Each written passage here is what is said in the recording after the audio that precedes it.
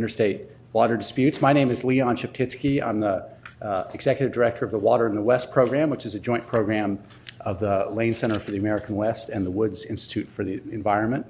It's a program that fosters interdisciplinary research and engagement on Western water issues at Stanford. We're happy to have you all here. This is also, I should say, part of our regular series of environmental forums at the Woods Institute, and we're having, since this is such a legally focused topic, we're having this one at the law school. So for those of you at the law school who are interested in these things, I would encourage you to look at the Woods Environmental Forum and see if there are any other topics that interest you. Normally they're over at Y2E2, and most of you have already discovered this, but we have refreshments outside that are primarily for afterwards, although it's fine to eat them now. But there will be a short reception outside the classroom after the presentation, so we encourage you to stick around. Our plan today is to have our panelists each talk for about 15 minutes, maybe a little bit longer, and then have about half of our allotted time available for questions, and then have the reception afterwards. And the reason we're doing this, it's really a fortunate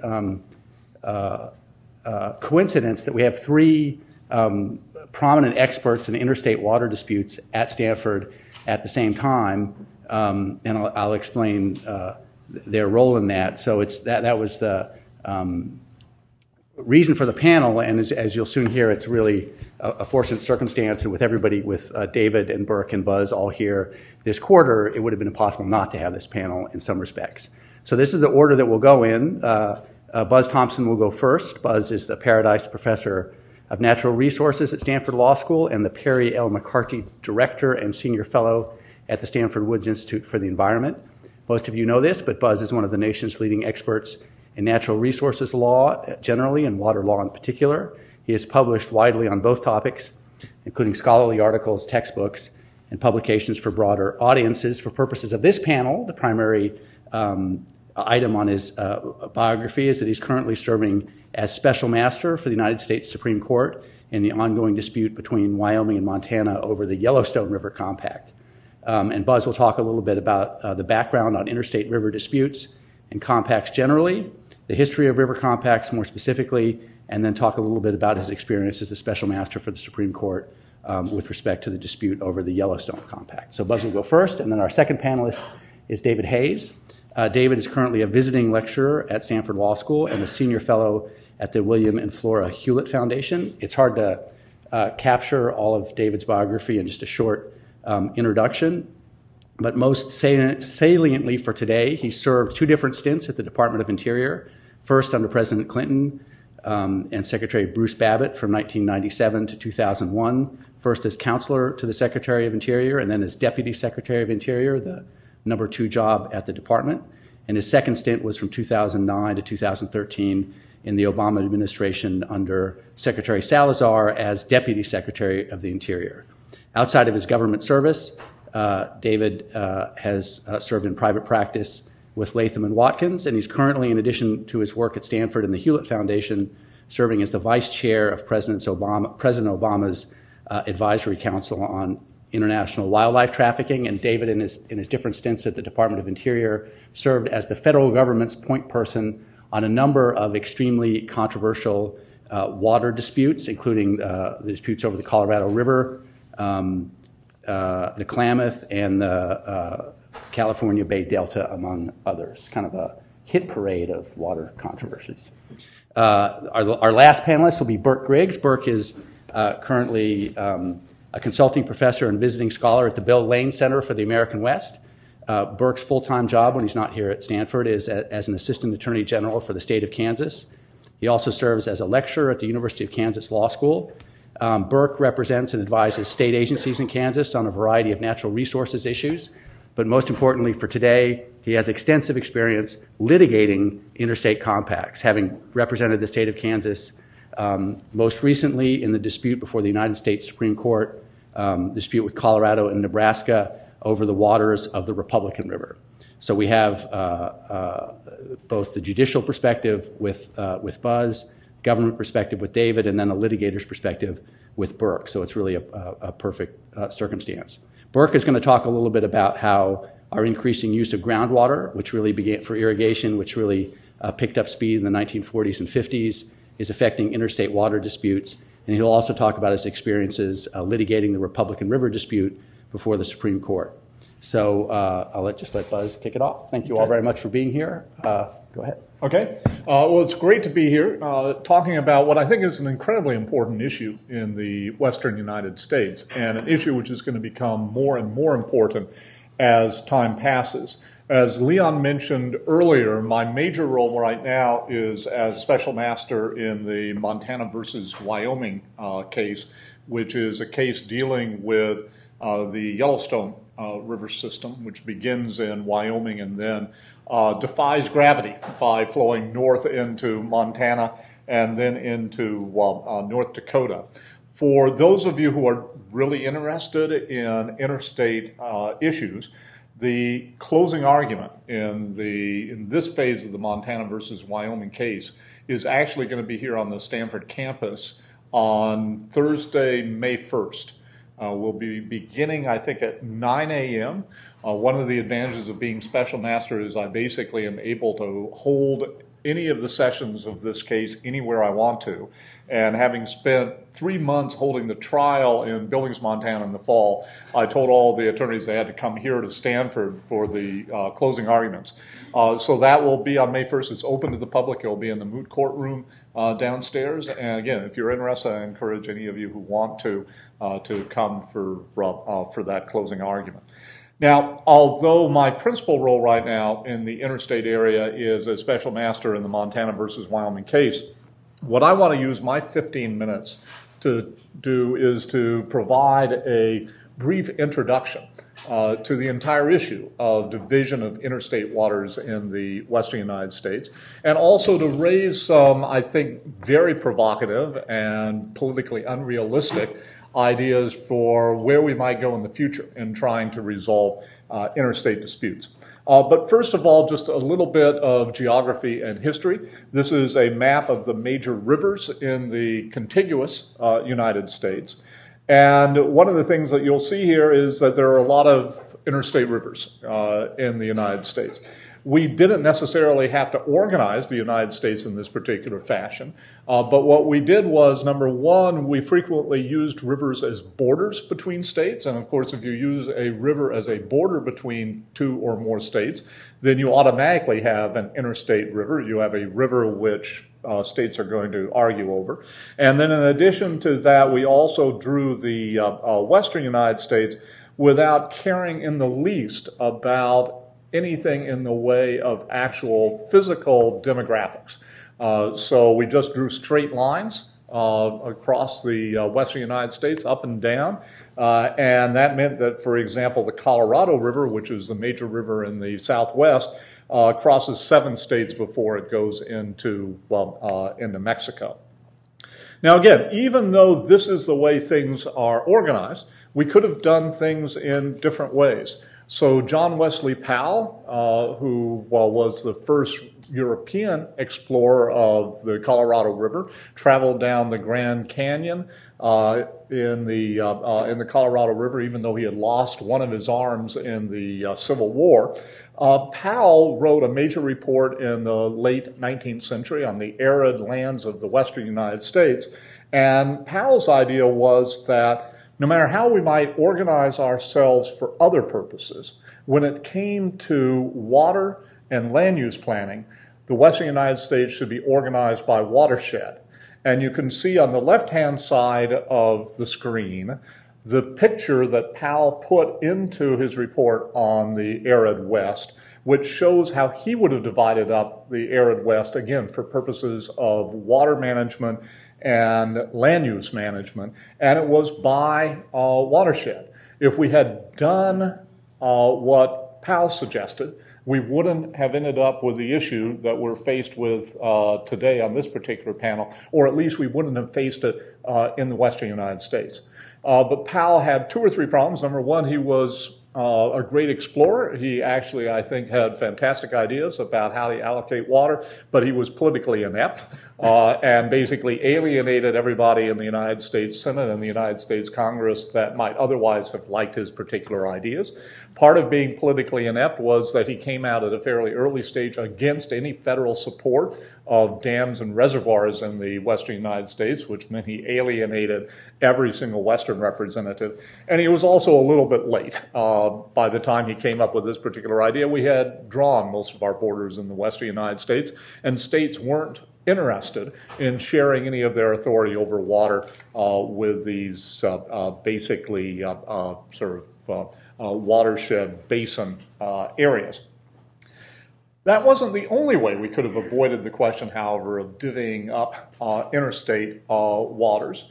William Vilas, who is pictured here, was Secretary of the Interior during Grover Cleveland's administration. And Vilas's idea was that the federal government should manage all of the waters in the western United States, and that if you wanted a license to take water out of the Columbia River or the Colorado River, then you would have to go to the federal government, and you would get your license from it. And so there was a major movement in the late 19th century to basically federalize certainly the interstate rivers in the western United States and have the federal government actually manage those waterways. Again, it probably would be a better approach than the approach that we have ended up with.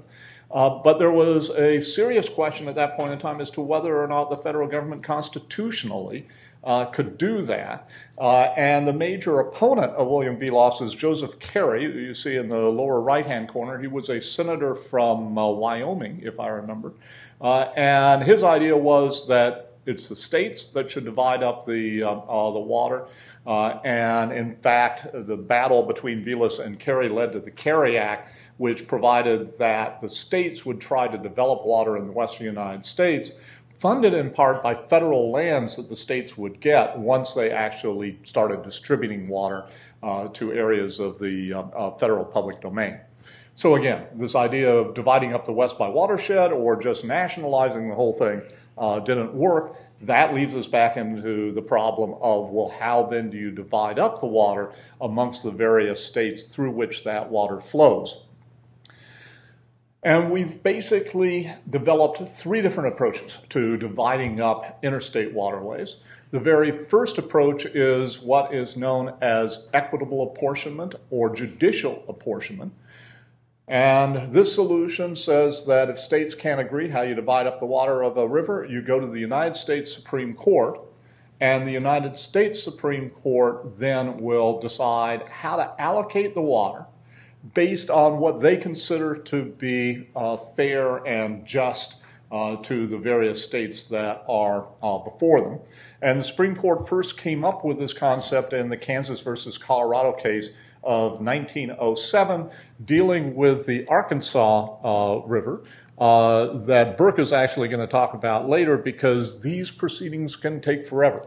And so even though it first went to the United States Supreme Court in 1907, it is still before the United States Supreme Court in a case which Burke will talk about in a few moments. I don't think the U.S. Supreme Court particularly likes these cases. They realize that they're very important. These are cases between sovereign bodies, and there is no other court that can resolve these disputes because under the United States Constitution, cases between states fall within the original jurisdiction of the United States Supreme Court. So a federal district court or a state court under our Constitution are not permitted to actually hear these types of disputes. So they have to go to the United States Supreme Court. And because they fall within the United States Supreme Court's original jurisdiction, it also means that they don't go to a trial court first. They go immediately to the United States Supreme Court. And the way in which the United States Supreme Court resolves these cases is they appoint somebody like me to serve as the special master and then take the evidence, issue a report to the U.S. Supreme Court, and then the U.S. Supreme Court ultimately resolves them. But it's a clunky mechanism. It deals with issues the United States Supreme Court doesn't feel very comfortable with. And so one of the things the U.S. Supreme Court frequently does is that they duck these cases if they possibly can. And in the original Kansas versus Colorado case in 1907, after deciding that, in fact, they did have the authority to divide up the waters of interstate rivers in a way that was just and fair to all the various states involved, they then decided that the dispute between the two states at that point in time was not so serious that the Supreme Court really needed to hear it, and told the states to go away and to come back again at a later point in time when the dispute had become serious enough to waste the Supreme Court's time with. So the second idea that the United States began to work with was the idea of getting the states together and having them negotiate an agreement for how they would divide up the waters of an interstate river. And the very first river that we tried this with was the Colorado River in 1922. And what you see here is the Colorado River Compact Commission that was summoned in 1922 to try to come to an agreement for dividing up the waters of this river. And the chair of the commission is the guy who's in the first row, third from the right. You should recognize him. Herbert Hoover. Herbert Hoover was Secretary of Commerce at this particular point in time, and President Harding asked him if he was willing to convene everybody. They got together at the Bishop's Lodge outside of Santa Fe, New Mexico. I don't know whether any of you have ever visited the Bishop's Lodge. It is a wonderful resort. And if you're there again, look in the hallways and you'll find pictures of the commissioners when they were deliberating. Basically, Hoover locked them up and told them that they couldn't come out until they actually came up with an agreement. Even so, they couldn't figure out how to divide the water amongst all 7 states. So what they did was they divided it between an upper basin and a lower basin, leaving it up to the states within each of those basins to try to come up with a further allocation at a later point in time. The northern 4 basin states came to an agreement. The southern 3 could never, on their own, come to an agreement over how you allocate the waters. The guy who actually came up with this idea, really pushed the idea of compacts, though, is this guy, Delph Carpenter, who was from Colorado. And he was the one that, at this point in time, really felt this was the way to move forward. And over the next 40 years, you have a number of interstate river compacts that are negotiated amongst the various states. The ones that are in italics involve Colorado. And I show this here only because you can see the influence of Delph Carpenter in that period between 1922 and 1949. Virtually all of the rivers were rivers that Colorado was involved in. The compact that I'm looking at right now is the Yellowstone River Compact. The states that share the Yellowstone River system actually did come to an agreement in 1950. But even though they came to an agreement in 1950, they've never been able to actually come to an agreement over how you actually implement that particular compact. One of the things I should point out here is that frequently the federal government forced states or nudged states into agreeing to a compact because a lot of these various states wanted federal money for projects on their rivers. And the federal government said, well, we'll give you the money, but only if you agree first as to how you're actually going to allocate the water, because we don't want to give you money for a major water project and then find out that you're going to argue for the next 20 years over how you actually divide up the water. So again, my particular compact is the Yellowstone. During the questions and answers, I would be happy to talk to you about the proceeding that's before me to the degree that I am able.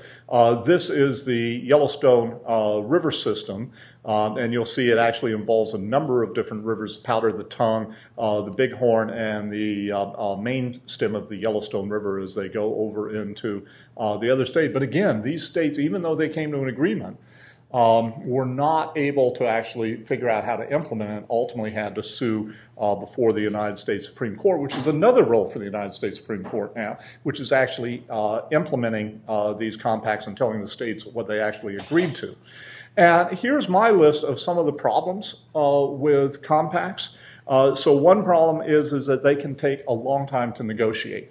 In the case of the Yellowstone River Compact, it was 15 years that it took the states to actually come to an agreement over how you were going to divide up the waters of the Yellowstone River. Frequently, the only way they come to an agreement is that they duck hard issues. So these compacts are littered with provisions that say, we're not dealing with Indian water rights. We're not dealing with water quality.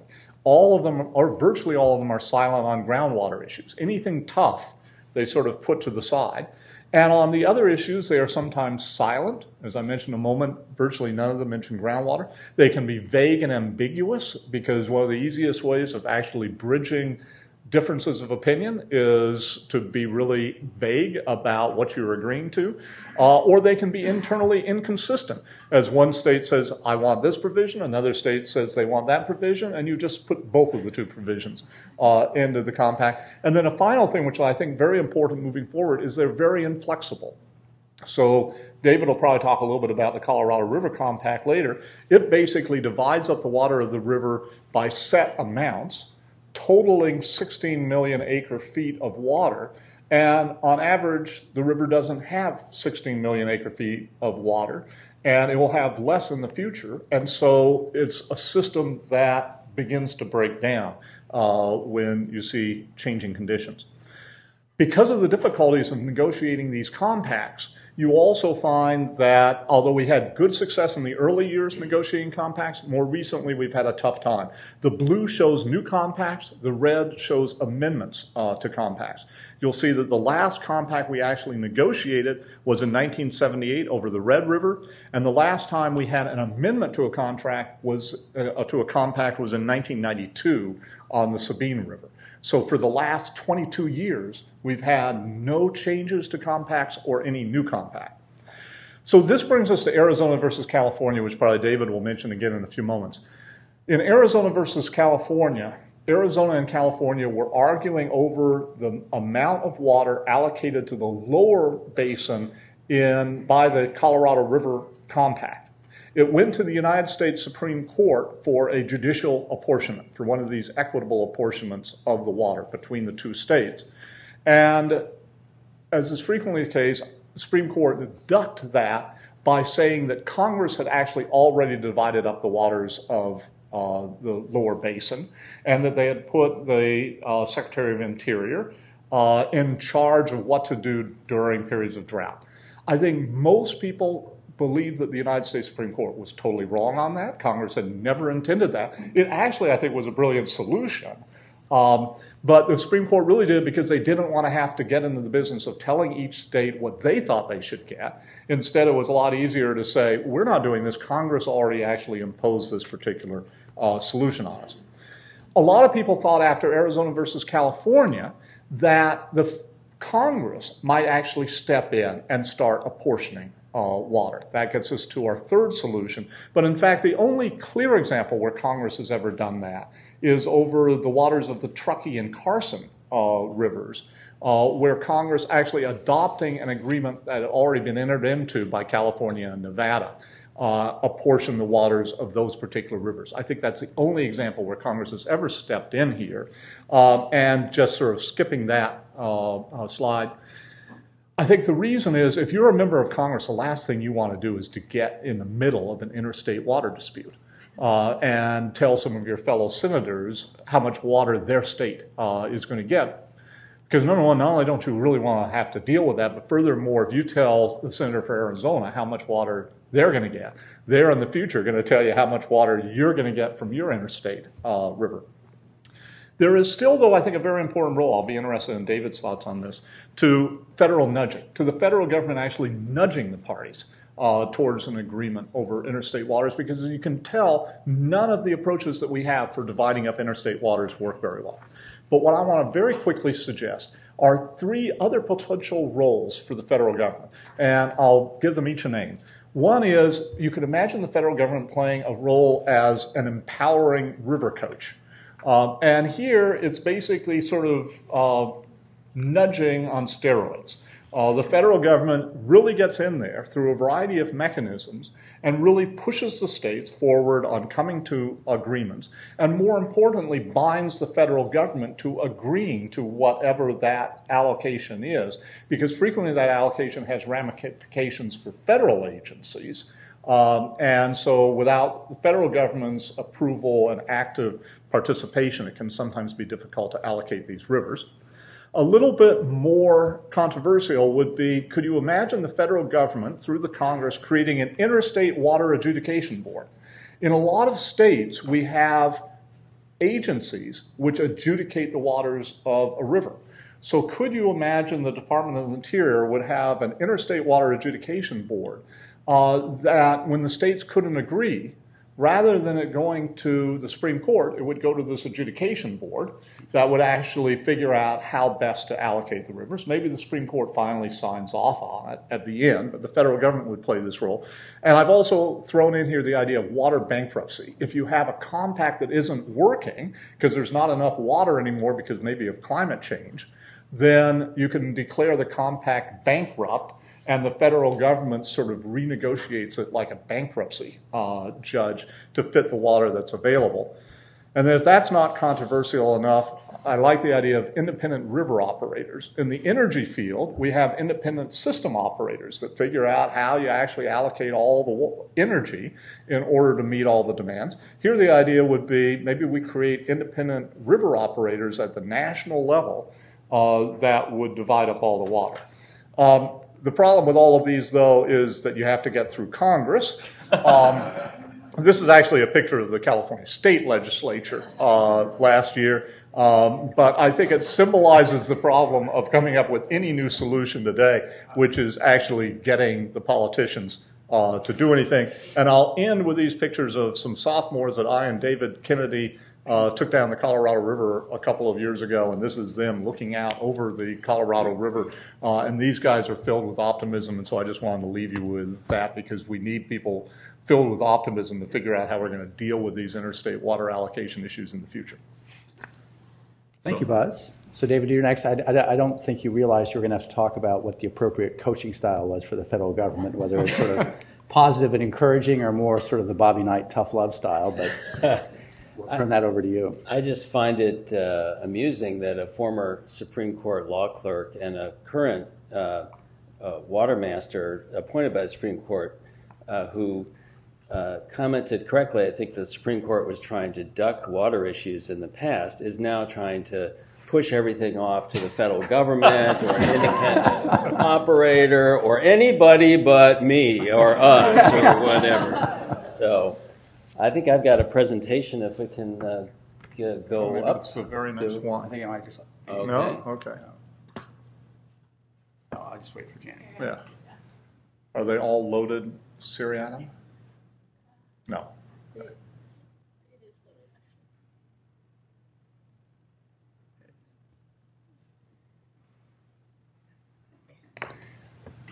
So thankfully, the title of the program is not just interstate compacts, but also transboundary river management issues.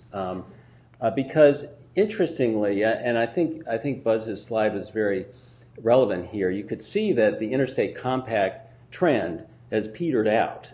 And I think it's for several reasons. The traditional compact, as Buzz was explaining, really deals with allocation issues, who gets how much water.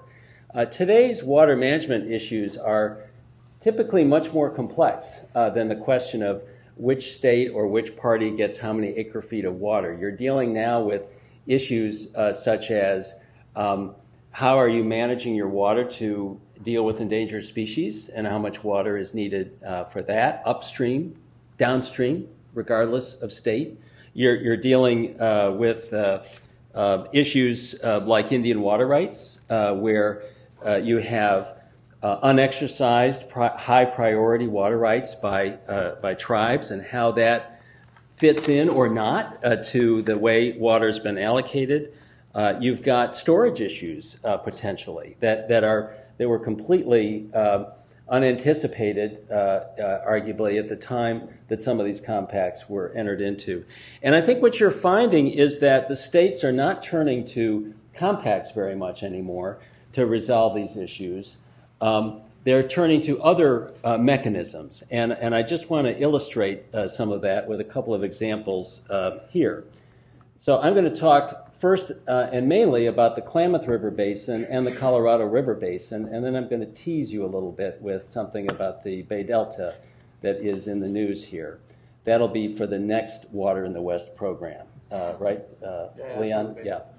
So the Klamath is a very interesting interstate system that begins up in Oregon, as you can see, and then crosses the California line, goes down a very beautiful narrow canyon, and then the Trinity River is the main tributary. You can see that coming in, and then the lower Klamath widens out. Many of you have crossed the Klamath on your way up north, right at the mouth there on the Pacific.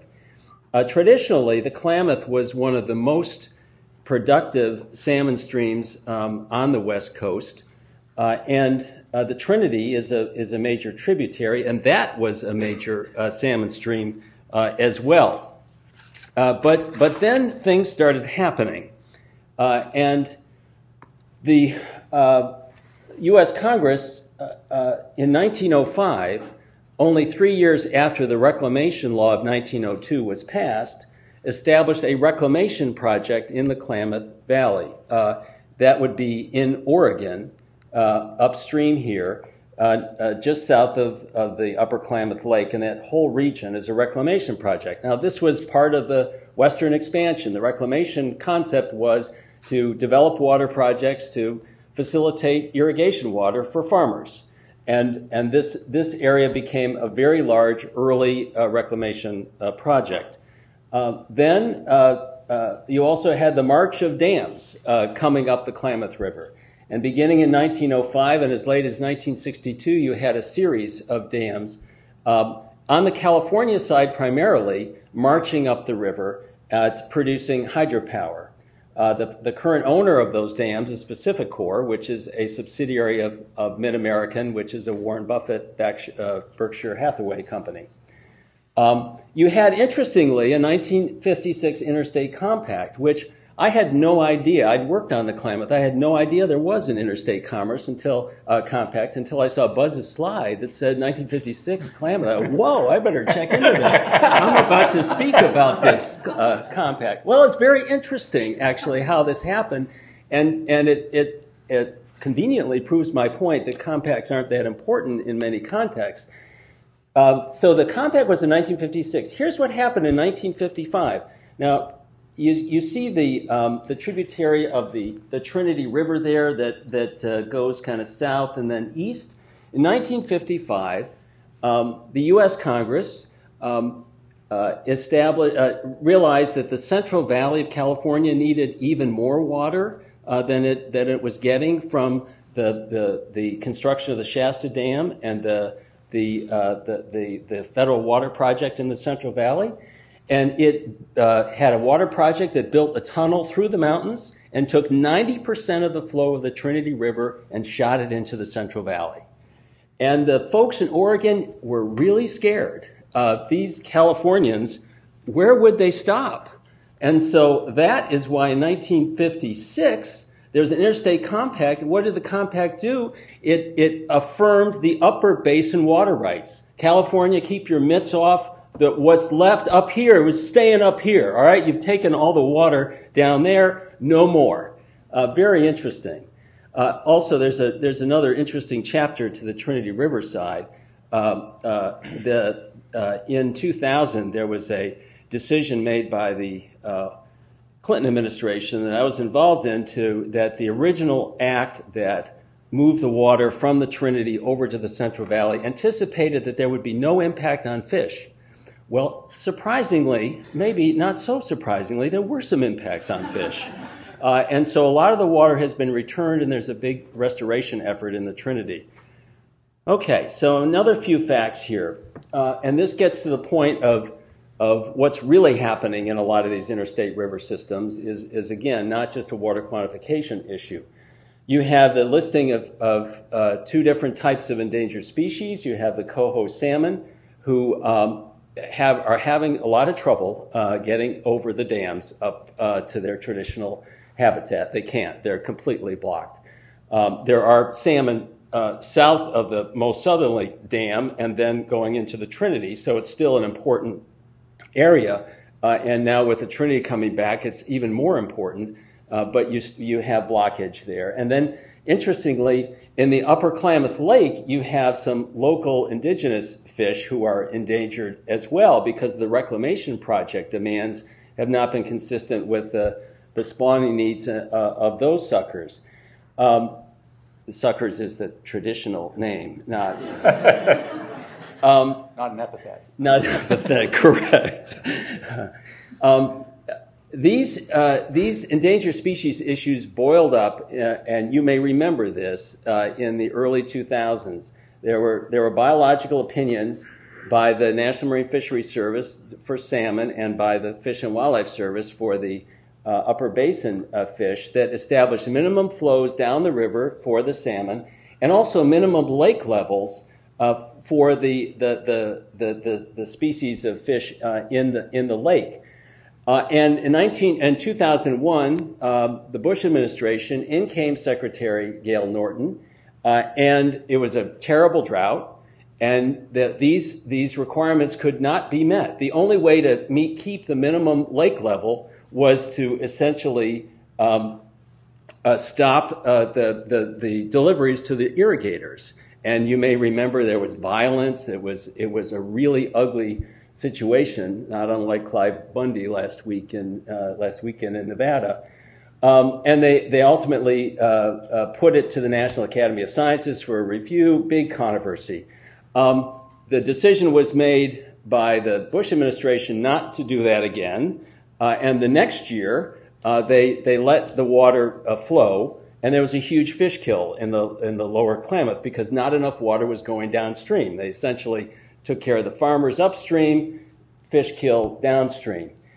Meanwhile, you have the dam owner, the Pacific Corps, dealing with a relicensing process for the dams under the Federal Energy Regulatory Commission and needing to come up with typically you get a license for 50 years for these dams, and then the 50-year mark, you need to meet modern requirements for dam management, including fish passage. So the question was, how are you going to get around these dams? It's a narrow canyon, large dams, really challenging to get the fish up. Maybe they should be removed. So big controversy there as well. And then the latest bit of seismic activity in the basin happened last year. Also a very bad water year. And the Klamath tribe, which has high priority water rights in the upper basin above the upper Klamath Lake, put a call in on water. Again, very, very little water was available. It said, we have the best water rights, and we have the right to have a priority over the other water users in the area. The Department of the Interior, we supported that, and in fact, that was confirmed by a court, and that was really a seismic event up there. All of a sudden, the water users above upper Klamath Lake were saying, whoa, this is not good. In a drought, we don't know if we'll ever get our water. So how are these issues starting to get sorted out? This is today's answer to the traditional interstate commerce, I would argue. There are 3 agreements in play. Very interesting. First is the Klamath Basin Restoration Agreement, which was signed in 2010. And the issue there primarily focuses on the conflict between the farmers in the reclamation project and their need to get water, and some of the tribes right in that region, and also the downstream water users. It's an attempt to actually negotiate what the BIOPS did in the early 2000s, which was establish minimum flows for downstream and minimum water to maintain in the valley. 40 parties got together and negotiated this. It would also fund some ecosystem restoration project and as I mentioned before, resolve some tribal and Bureau of Reclamation water disputes. As a sort of corollary to that was a Klamath hydroelectric settlement agreement that would evaluate the potential removal of 4 hydroelectric dams. Essentially, PacifiCorp is saying the economics really are not that good for us for these dams anymore. The potential investment to have fish passage is too significant. We're willing to take these dams out. An EIS has been completed. It would open up 420 miles of salmon habitat. It'd be fantastic. Congressional authorization is needed. There'd be a cost share, and here's where the state of California comes in. Those dams are mostly in California. PacifiCorp said we'll put $200 million toward taking down the dams if California raises the rest by the state legislature. That's part of the understanding. And this looked like it was going to go through, this whole package of arrangements. The dams coming out would cost about $1 billion. The rest of the cost for restoration, et cetera, we're talking about $500 million. Now, most of the billion is not part of this deal and would not require Congress. It would be the state of California and PacifiCorp. But there was a concern that in the upper basin, again, this starts with the reclamation project in south, those water users up top didn't like this idea and had stalled this all out in Congress. But then last year, there's a seismic activity in the upper basin with the Indians claim, and whoa, they got something to lose too or to gain by an agreement. So tomorrow, we timed this very well. The Upper Klamath Basin Comprehensive Settlement Agreement is being signed, and it is a response to that tribal water call last year, and it would settle. It would create a water use program in the above Klamath Lake to settle out how much water would be coming down, and essentially the tribes have provided an agreement that during drought they would share their high priority water with non-Indian water users, and there'd also be some economic development money for the Klamath tribe and a riparian program. So we now have 3 agreements on the table that potentially solve the whole raft of problems that have essentially nothing to do with interstate allocation, but are very much about an interstate agreement. There would have to be an agreement by the state of Oregon, by the state of California, and by the United States Congress, so it looks and feels like a modern-day interstate compact. The cost to the Congress would be about $500 million. I mentioned the other $1 billion for taking down the dams to be shared by PacifiCorp and the state of California. Question is, can Congress do it? Can Congress do anything these days? Particularly when you're talking about taking down dams, and there are some folks philosophically opposed to that. But you don't have everyone in the basin agreeing to it. You've got a couple of counties that are unhappy with it. So very quickly, I'm going to move to the Colorado River. This is the big kahuna of interstate waterways, as Buzz alluded to. It's the big kahuna because it is the most important waterway in the Southwest, arguably in the country. For those of you who have been on the Colorado and have seen the Mississippi and the Columbia, you go, why is this? Why? Surely there's more to it than this. But in fact, it serves water to 40 million Americans and provides, that's municipal water, and then it irrigates much of Arizona and Southern California. Just a couple of real quick points here, because we could talk forever. Buzz gave you some of the key facts. The Colorado River Compact in 1922 split the upper basin and the lower basin states, assigning allocation to each of them that was above, in fact, the capability of the Colorado River, even pre-climate change impacts.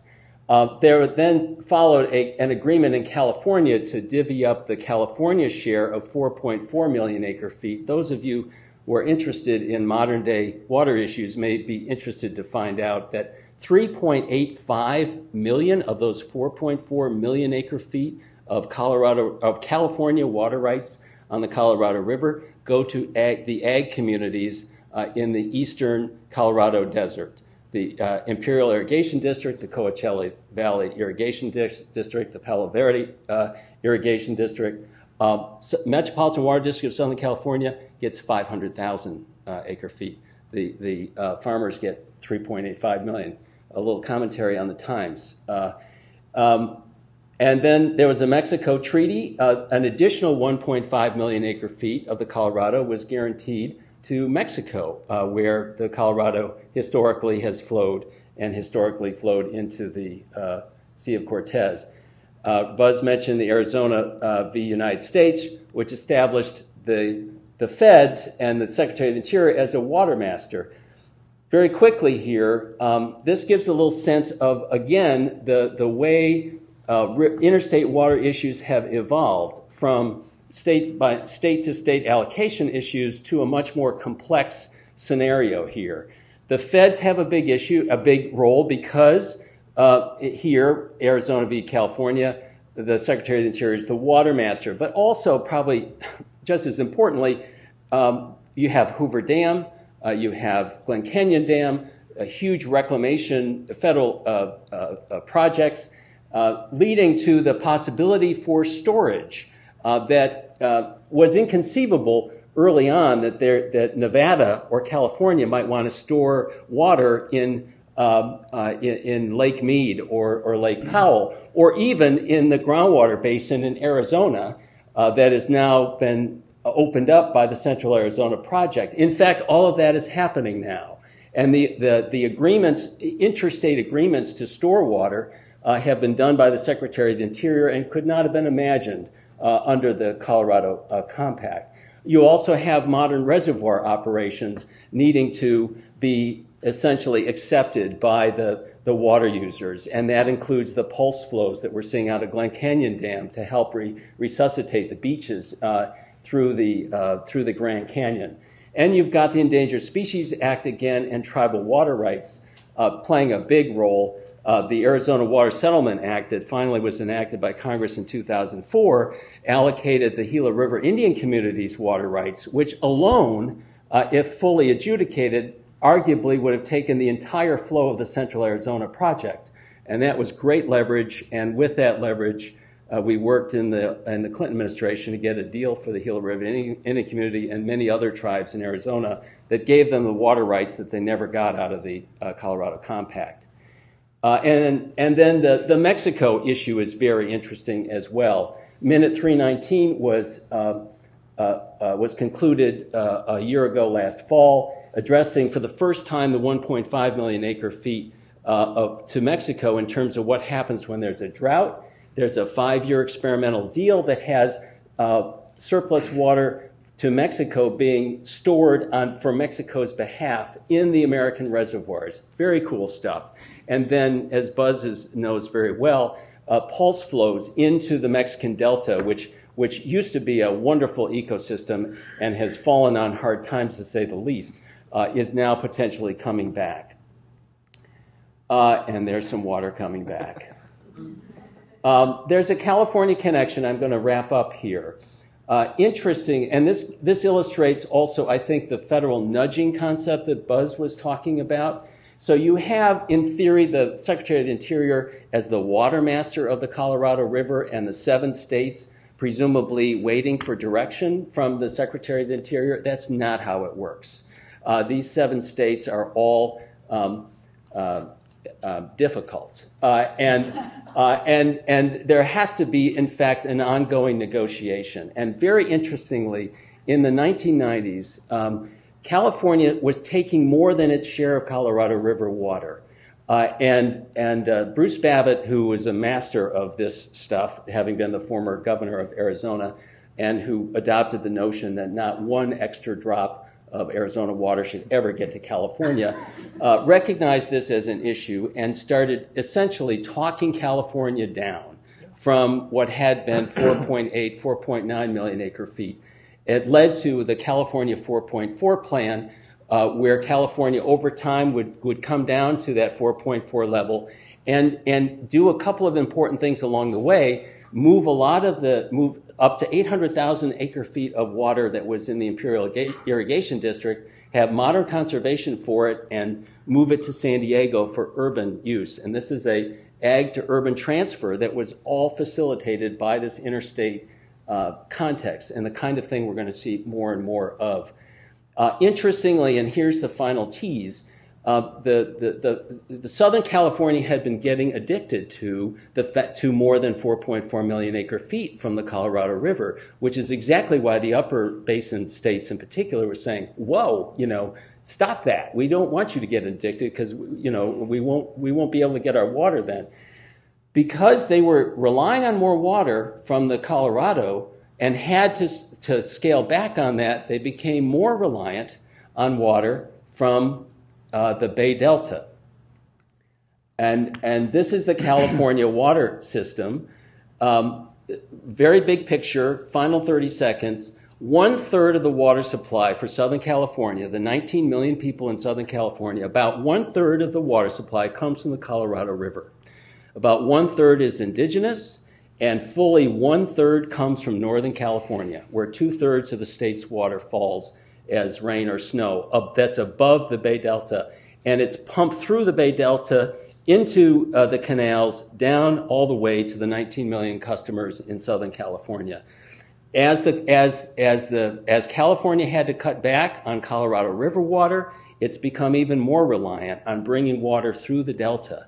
And the world's largest water pumps pump that water through the Delta, except when they don't, because of salmon and because of other local fish impacts. And that's what's got everybody concerned. The water system in California is not sustainable right now, either for reliability or for environmental issues. And that's the next water presentation that we'll do some other time. Thank you.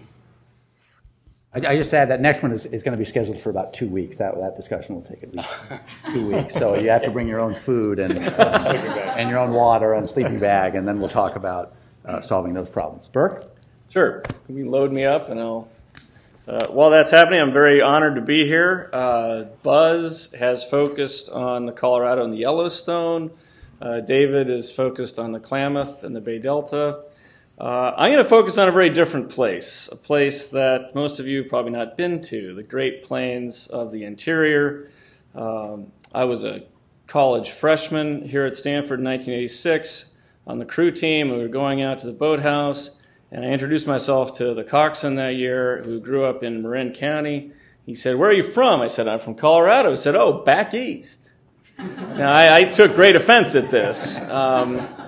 So I guess you can call me someone who's from back east. But what I'd like to do today is talk about this very different place. And let me go a little quickly through some of what Buzz covered. We start off with this beautiful idea called the equal footing doctrine. That the states, when they become states, are equal to each other. And some say, the 9 lawyers in D.C. actually have said this, that this applies to water as well. And this is my favorite quote from Justice Scalia. I don't know what it means. It's water appropriate. Life is a fountain. So there's this equal footing doctrine, which is great. But the equal footing doctrine doesn't really help many states. This is a watershed map. It's not as good as Buzz's. It's more modern. This is perhaps what it could look like. This is the Kansas-Nebraska Act, 1854. Now look what Kansas got and look what Nebraska got. Okay, Kansas got all the way to the eastern slope of Colorado. There's Long's Peak right about there. And cut off here in New Mexico territory. Nebraska had everything along the Continental Divide up to Canada. That's not Kansas's fault. What happened next is Kansas's fault. In 1859, a group of Nebraskans came to the Kansas Constitutional Convention, and they came up with what's easily the most enlightened water policy idea in Nebraska history. They said the natural boundary of Kansas and Nebraska is the Platte River. So we should grant this territory to you, Kansas. And not for the first time, Kansas made a boneheaded political decision and said no to this. In 1861, because the mines of Colorado were too far away, the territorial legislature of Kansas granted away the western half of the territory. So, but for those two tragic events, I would not even be here today. There would be dozens of lawyers and hundreds of experts occupied doing something else. So this builds on Buzz's points about these original inequalities, and I really want to stress that. And what added to that is that under the equitable apportionment doctrine that Buzz discussed, a lot of it had to do with which states had developed water to a higher extent. And because of early settlement patterns favoring Colorado and the gold rush, as opposed to western Kansas, more water effectively did get allocated under the Arkansas River to Colorado than it did to Kansas. And I have to say that in Kansas, you're supposed to pronounce this river Arkansas. And this fight between Kansas and Colorado has entered its second, possibly third century. And we have transcripts from Supreme Court hearings where the counsel for Colorado and the counsel for Kansas get into an argument over the proper pronunciation of the river they're fighting over. And you wonder why the Supreme Court doesn't like these cases. So what you have is, before you have any interstate lawsuit or any interstate compact, you have a real fact of interstate inequality. You have a doctrine of equality, the equal footing doctrine, at odds in reality with inequality. And this leads us to the Arkansas or the Arkansas River. It's a beautiful river. This is near its headwaters, probably in Park County or Lake County. That's Mount Schiavone, 14er. Downstream, it's not looking so good because here, between the headwaters, right up here, in the city of Pueblo, a lot of this was developed into irrigation. This is an old map from one of the original lawsuits at the turn of the 20th century.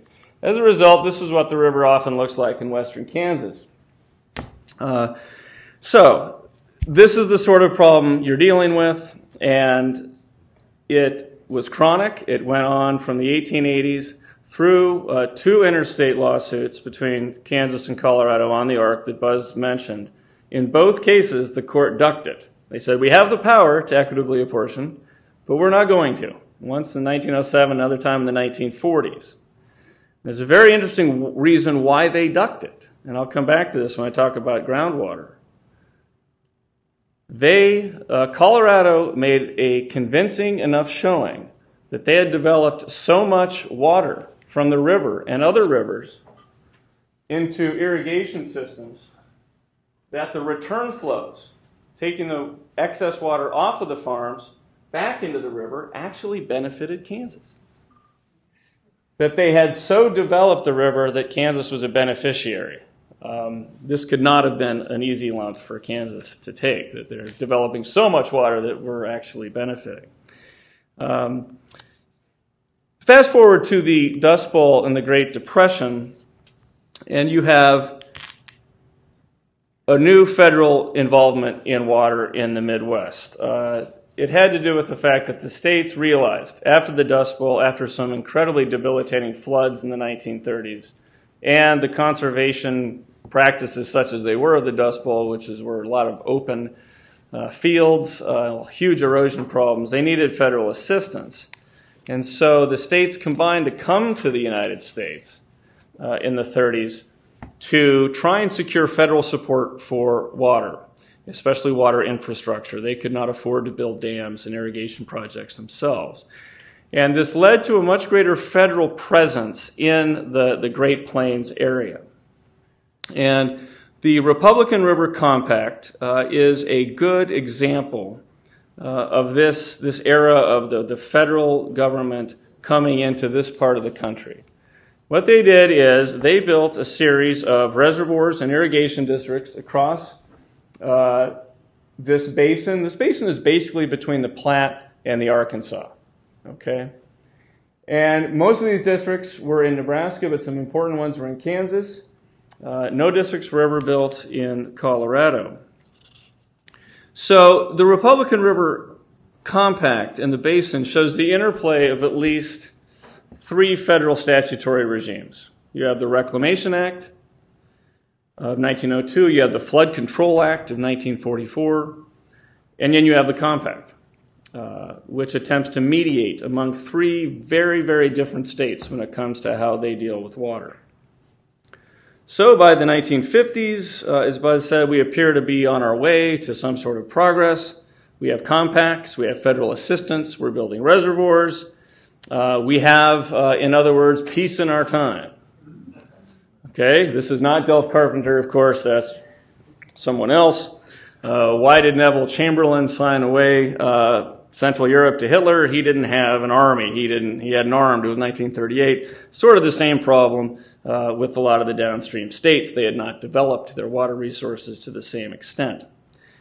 So just as in war, technological revolutions can render war fighting obsolete. This is John Browning and his water-cooled machine gun. The same thing can happen with water.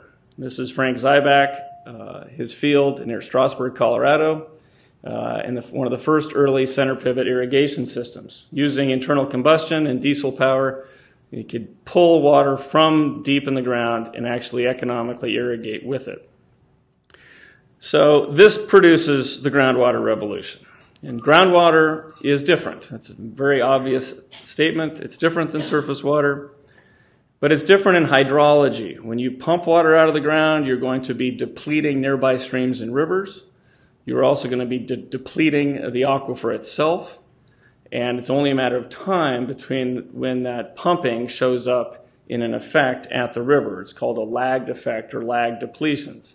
We are pumping now across the Ogallala in ways that will not manifest themselves at the local stream for decades, but they will manifest themselves.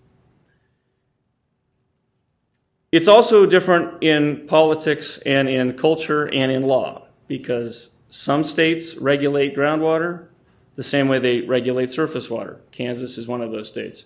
Other states don't. Nebraska does not really regulate groundwater. It does regulate surface water. Nebraska's water regime is pretty similar to California's. Nebraska modeled its water law on California's, for better and for worse. Colorado is somewhere in the middle. So the groundwater revolution, as Buzz pointed out, causes big problems because these compacts don't mention groundwater. The states themselves then face a choice. If you are overpumping groundwater in such a way that it's reducing stream flows and making your state fall out of compliance with an interstate compact, you can reduce your pumping, restore the river, comply with the compact, or you can keep pumping, and when the ratio to groundwater and surface water in this part of the world is about 7-to-1, you have political interests invested in pumping groundwater. Irrigation creates more money in terms of revenue than dryland farming. Politically, it's not a difficult choice. You pump and you take the risk over whether to sue or not. This is actually the Nebraska stamp. You go with groundwater. Nebraska used to be the second largest groundwater pumper in the country. It's now the largest, not because it's pumping more, but because there have been restrictions in California with the Bay Delta and other things to reduce pumping in this state. So this leads me to what I'd like to finish up with, the second half of my talk, really, which is litigating this revolution in groundwater. The first landmark case in groundwater was Texas v. New Mexico. I'm not really going to discuss it. It's an epic case. There's a great book about it called High and Dry by G. Emlyn Hall. And he, like me, represented the state engineer at the state level and then represented Kansas at the interstate level. So I feel like he's been reading my mail when I read this book. You have engineers who are sure of the world and, screw that judge. I know what I'm going to do. It's like, no, you talk about talking California down from a crazy place. Oftentimes you have to talk your client down from a crazy place. But the big case for Kansas, the first big one was Kansas v. Colorado on the Ark River. And it had to do with groundwater pumping on the arc that was depleting flows. And Colorado had actually, the state engineer of Colorado had made efforts to reduce pumping in the Pueblo to state line reach. But the Colorado Supreme Court had repeatedly ruled that he doesn't have the authority to do that. So Kansas filed suit in 1985. The trial took 270 days of trial. The lead Kansas technical witness broke down on stand and was taken to an institution after that. He has not recovered. There were changes in legal leadership in the case. It was an epic, and some could argue Pyrrhic victory for both sides. Kansas got $36 million in damages, the first time you'd ever had actual money damages in a case. But Colorado limited that damage to 1968 and forward. It could have gone all the way back to 1880, 1890. Okay, so both sides produced historic results. But what the case really did is it led to about a 50% reduction in groundwater pumping on this stretch of the river. The case I'm involved with, at least its second version, is Kansas versus Nebraska on this Republican River. Now, Colorado is part of this lawsuit because they share part of the basin, but they are not we're not seeking any remedies against them. This is the basic story. Colorado and Kansas, because they do and can regulate groundwater pumping, saw a problem in increased groundwater development. And you can see around 1979 or so, both states put a moratorium on groundwater pumping.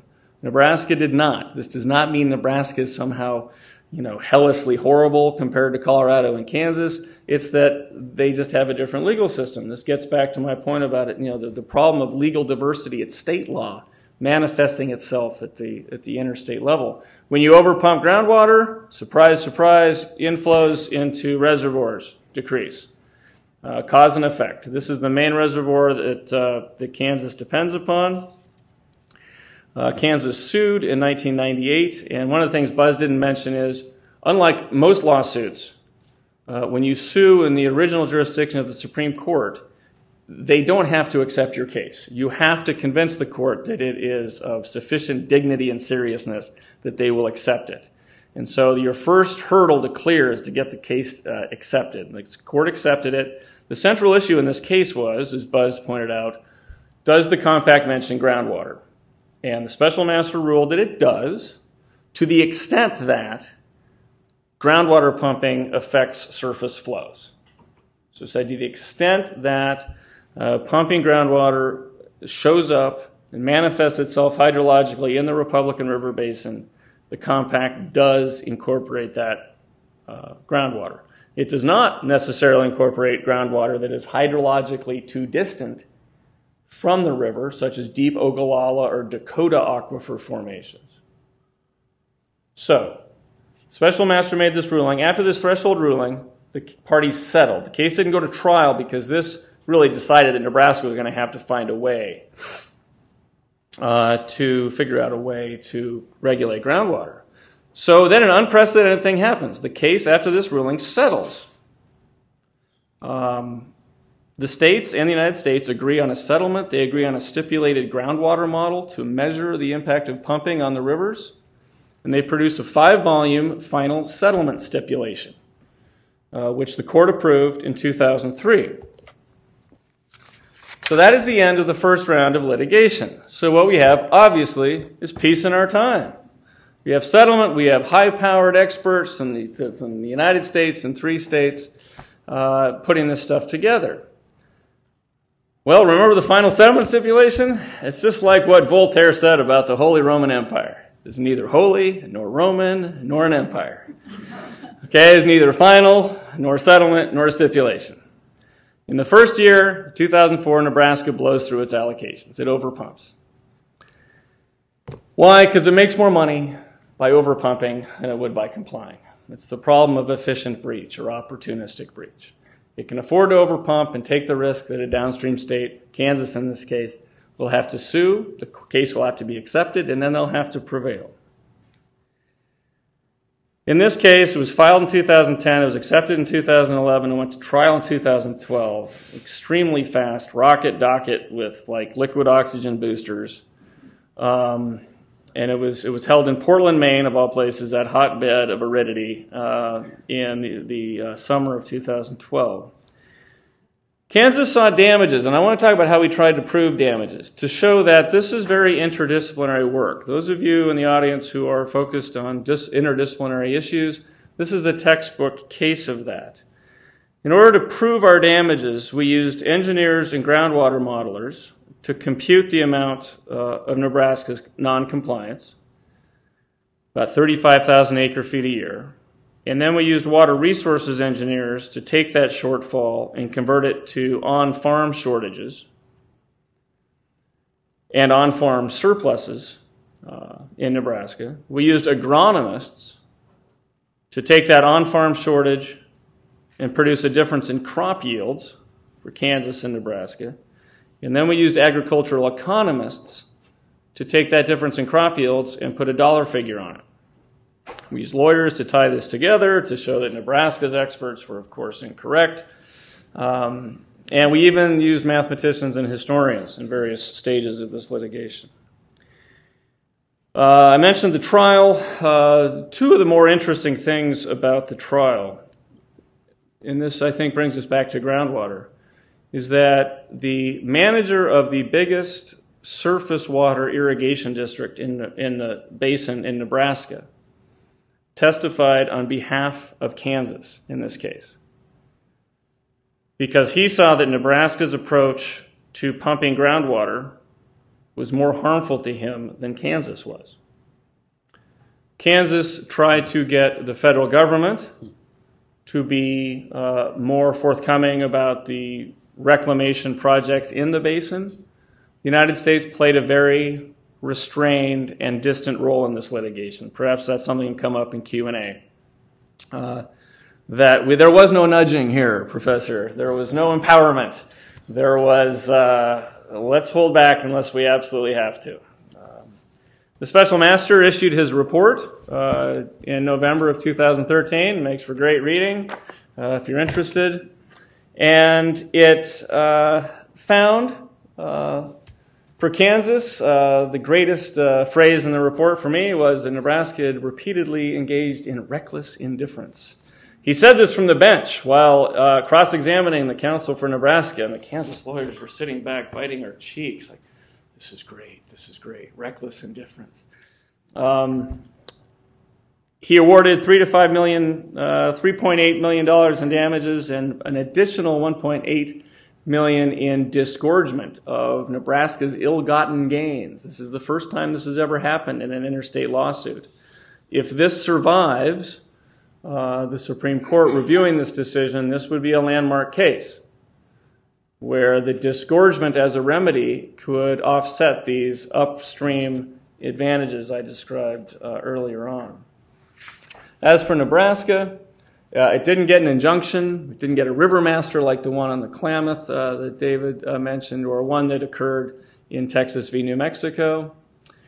It got a slight change in the compact accounting. That's a technical issue. And then the indifference is really the federal government. And I think it'll be interesting to see where the federal government shows up in the briefing. We are currently producing an exceptions brief to the court for this. And so far, the United States, their briefs say the special master's decision should essentially be unchanged. So that's non-compliance. I want to wrap up talking about how you litigate compliance. Just a couple minutes.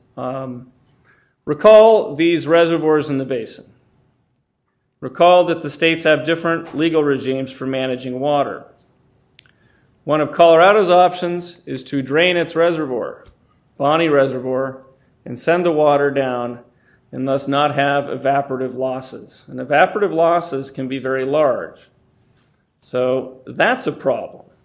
You're draining reservoirs. If there were salmon in that picture, we'd have a very, very different problem here. The other path of compliance is called stream augmentation, where you take groundwater wells that pump from deep Ogallala supplies that are not connected to the river. You pump that out and you shunt it into a stream where through the miracle of Nebraska law it becomes surface water. And then that goes into the reservoirs. This is called augmentation. It's a Colorado concept where you pump more water. Instead of reducing your water use, you pump even more water. So that's augmentation, even though it's actually subtraction. You turn groundwater into surface water. This is why I'm putting up Mr. Orwell's picture. Is this some sort of return to where we started with Kansas v. Colorado, a return to the Herman Doctrine, where Colorado claimed it could use all of the water in its state boundaries? I don't know. But I will say that, in conclusion, gravity is more important than the equal footing doctrine. Isaac Newton could care less about what Justice Scalia says. Money is more important than gravity and water. That's the other rule. You see that with the Central Arizona project, pumping water 400 miles and 3,000 feet upstream to take care of irrigators in cities in Arizona. And I'll wrap up with my idea, not necessarily one I advocate, but it's been out there. Should the Ogallala Aquifer be brought within the federal domain of some sort of compact or some sort of agreement, the post-comment agreements that David described? The numbers really are enormous. 276 million acre-feet have been pulled out of the Ogallala since 1900. Every year, more water is permanently removed from this aquifer. Every 2 years to a volume of the Colorado River. But the Colorado River is a renewable resource. Even with global warming, it's still going to flow. So we have national forests.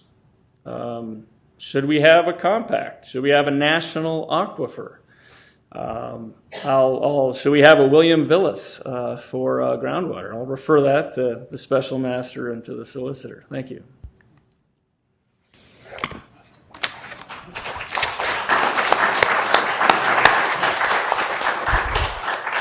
Well, do people have questions? I know I have some, but I thought I'd turn it over to the sir. Well, two things. For privatization of water, the president of Nestle says that water is not a right and can be privatized. And T. Boone Pickens is trying to corner water and ship it all to Texas. Who has a right to privatize water? So the question, just for the recording, is who has the right to privatize water and whether the water can be completely privatized. Yeah. So I'll just quickly address that. In all of the states of the western U.S., you do have the authority to take what water you have a right to and transfer that. So you could sell that water to somebody else. There are various limitations and restrictions on how you can do that make it difficult to do. So it's not as easy to market water as it is to market petroleum or to market private land. But we're seeing increasing use of water markets throughout the West. It is most difficult in the case of interstate rivers, particularly interstate rivers which have compacts, because frequently the states really like to keep their own water. Although even on the Colorado River, there have been examples now of the state of Arizona storing up groundwater and then marketing that to users in other states. It's just a good thing we're not in China. China doesn't recognize the rights of anybody downstream. Yeah. It is, I'll say, it's surprising, I think, to folks who aren't, who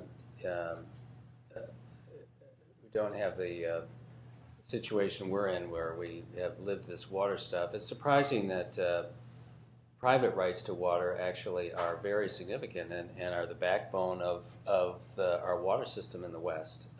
And they come in different sorts, but they're at least contractual rights, if not statutory rights in most states. And that's a real constriction on the public decision about how water should be used. You may have to buy out these water rights. So the argument is there's a concern about the potential for privatization, arguably that's where we are right now, is with privatization of most of our water. Nelson? Why in any of these interstate disputes isn't there a market solution whereby one state pays the other for additional water? You want to take that first? Then So the question is just whether these disputes can be resolved by one state buying out another. Well, I think there are increasingly market solutions, and the Colorado is a good example of where essentially California pays Arizona to store some of its California's groundwater, California's water in the groundwater basins in Arizona that are opened up by the Central Arizona Project. So, I mean, that's more in terms of a cooperative agreement to stretch one's water supplies. Intrastate, there are here in California. There is a very active water market, particularly around the Bay Delta.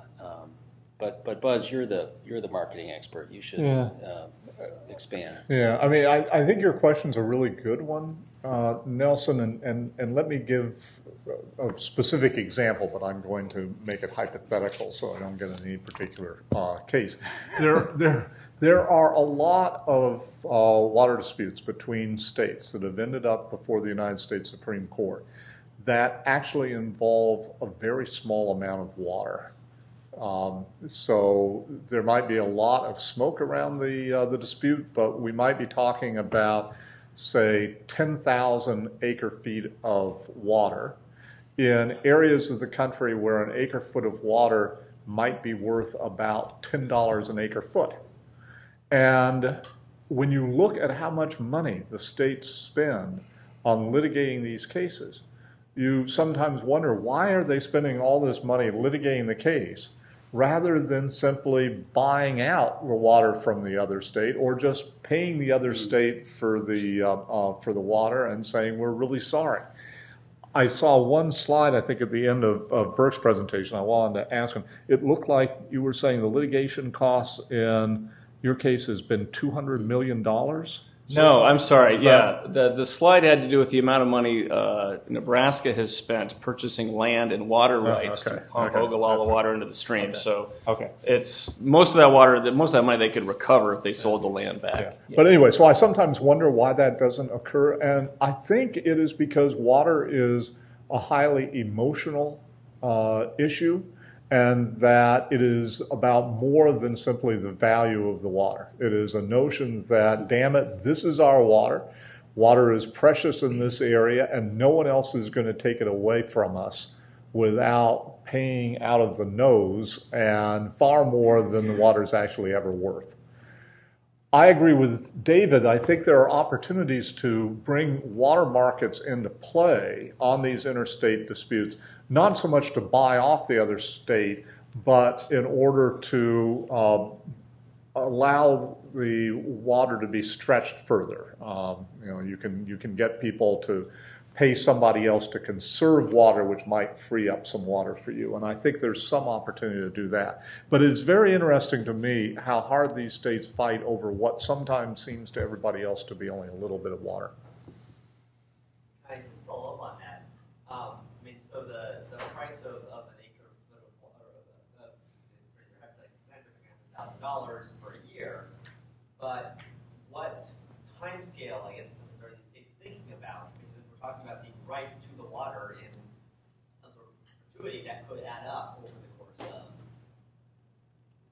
Even in that case, and in some of these cases, it's only a couple of years that are actually at issue. But even if it is, say, 10,000 acre-feet a year, you're generally in a lot of these areas going to be talking about water rights that might sell between, say, $60 and $80 an acre-foot.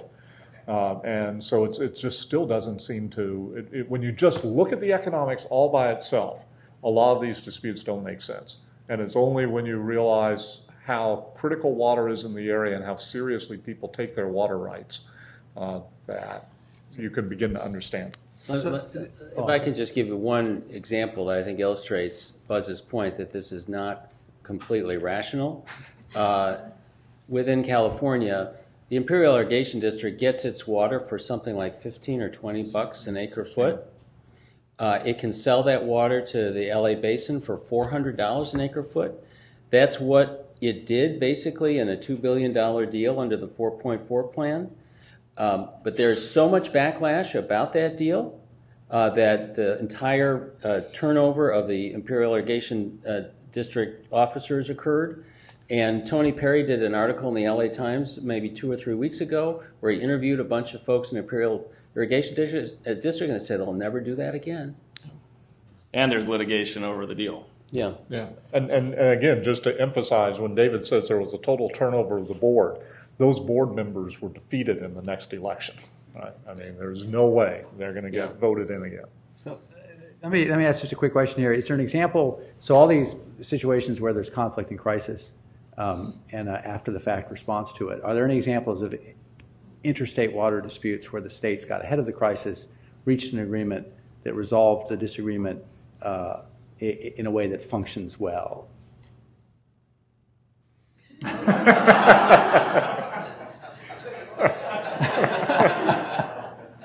There are 2 compacts in Kansas that function very well.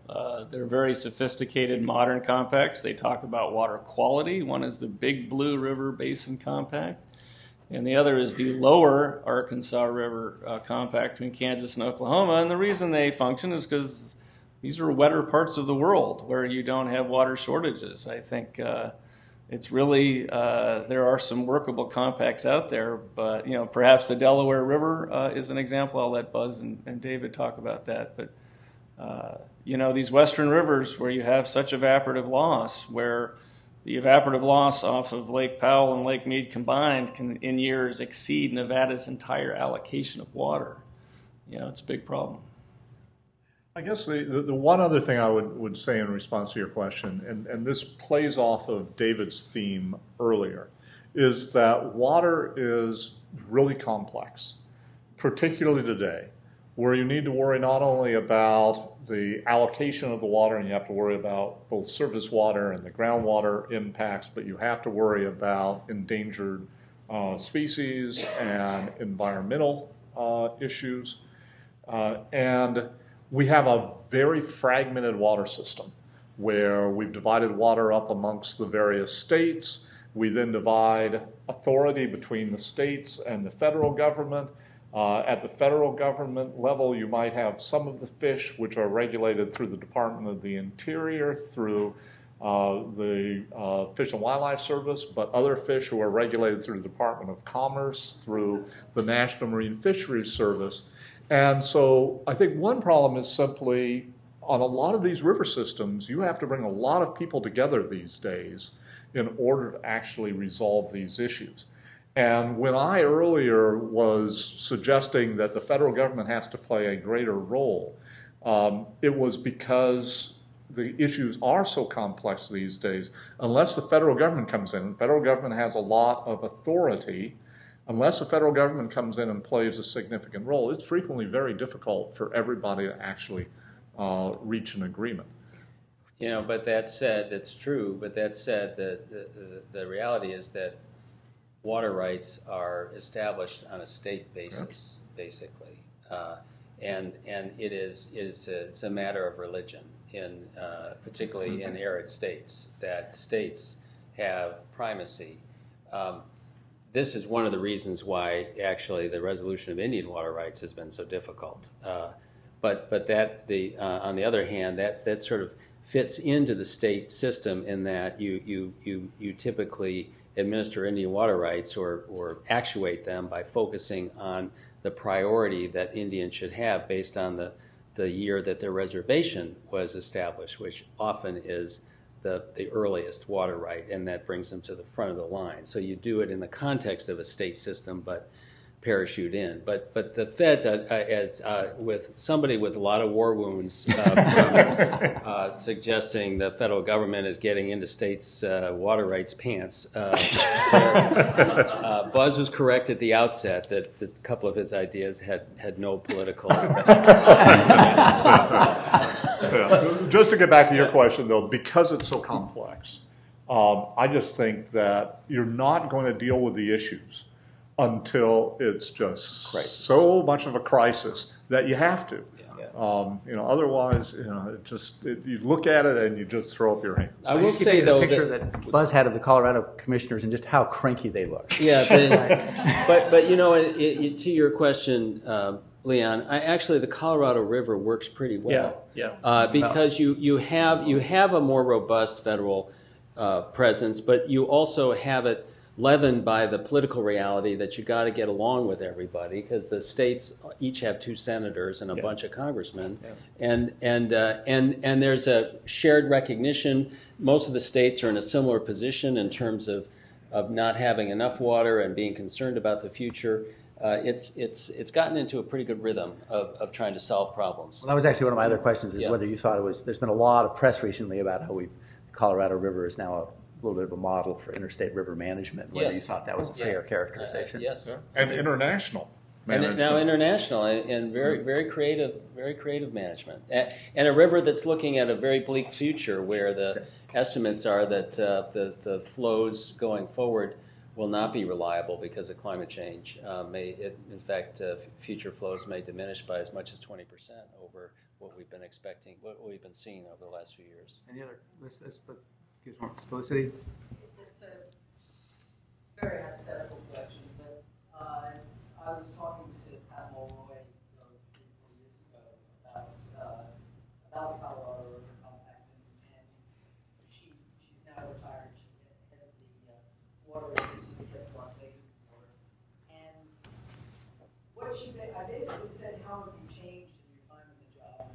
And she said, this wasn't really on the record, but she said, well, it is now. She's out too.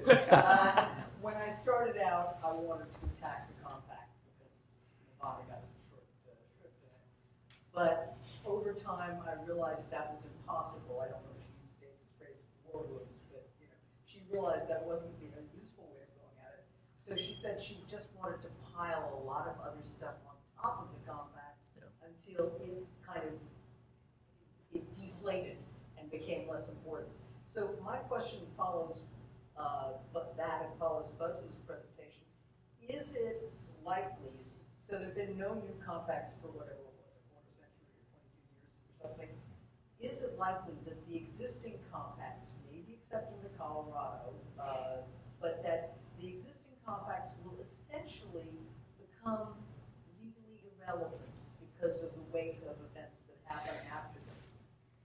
Potentially, that's a strong statement, irrelevant, but I like the concept of law of the river, which is the way folks talk about the Colorado River, because there is a Colorado River Compact, but then there's the treaty with Mexico, there's the Central Arizona Project, after Arizona be California. There are a whole series of layers on that are consistent with the architecture, but that change the architecture. I think that's more likely, and I think it's appropriate because the issues change over time that dominate. No one would have expected that storage, interstate storage, would be important, for example. And building on that, and on Leon's question, one success story out there, I think, where litigation has been averted at the interstate level is on the North Platte River, Colorado, Wyoming, and Nebraska, largely because of endangered species concerns on the Platte with whooping cranes and pallid sturgeon and pipe plovers and some others, that the Endangered Species Act, in this case, was the driver. They knew that would create greater reductions if they didn't figure something out. So under the Platte River Recovery Implementation Program, PRRIP, they have a website, just Google it. It shows you how they're doing things like pulse flows for the sturgeon and other things. So I think that's a case where you could argue the states averted litigation and built a law of the river on top of this decree, an operating system for this stretch of the Platte.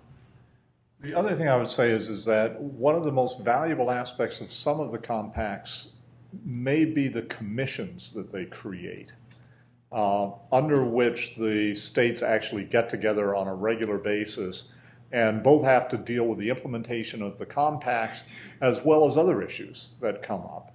And I think one of the most valuable aspects of the compact histories might be these various commissions that have been created, which do serve as forums for the states, frequently with the federal government having a representative to sit down on a regular basis and try to deal with the issues that they have. And there was a study done about 4 or 5 years ago that showed that actually these commissions are frequently pretty good at being able to resolve the disputes that are brought before them.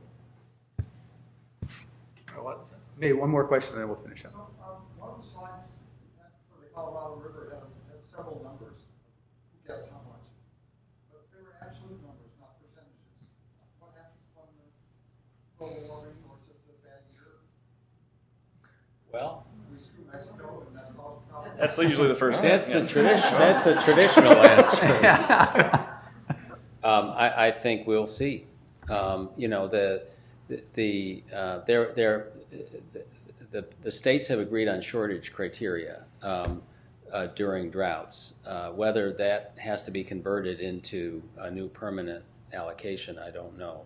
But actually, until the last 6-7 years, there had been no agreement on shortage criteria that would guide the secretary's determinations. Now there is. So it's an illustration, I think, of what we're talking about, which is on the Colorado, at least, there is an anticipation of some of these problems, and they try to work it through. The reality is that the states are managing now for lower future allocations, primarily due to climate change and the long drought. The Colorado's been in a drought for several years now. I guess as I mentioned earlier, I think a lot of the compacts are relatively inflexible, and I think that's going to pose a problem as we move into an era of climate change. Yeah. I also think in many cases that, and this gets back, I guess, to Felicity's point, that in the long run, will a lot of these compacts become irrelevant? In the Colorado River situation, it's actually not part of the compact, but as part of the authorization of the Central Arizona Project, California is supposed to get its water in the case of a severe drought before Arizona and Nevada get their water. Yeah. Well, that's what the law says, but if we have a really severe situation and you have people in Phoenix and Las Vegas who aren't getting the water that they need, I really wonder whether or not politics will ultimately trump these legal provisions. And so no one should feel particularly safe about their allocations.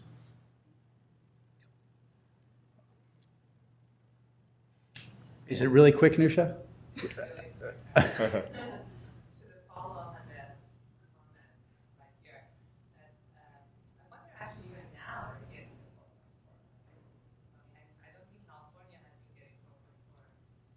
No, I don't think. These numbers are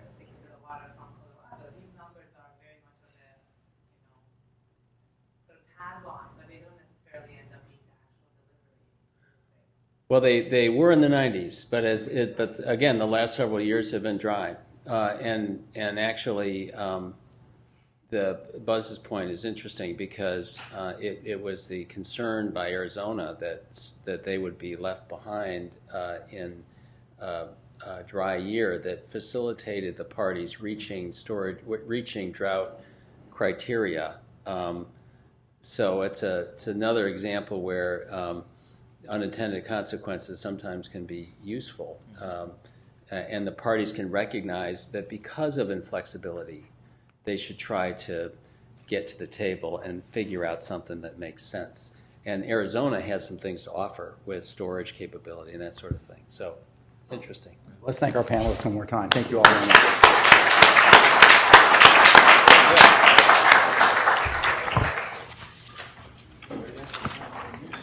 In the big picture, though, don't the upper basins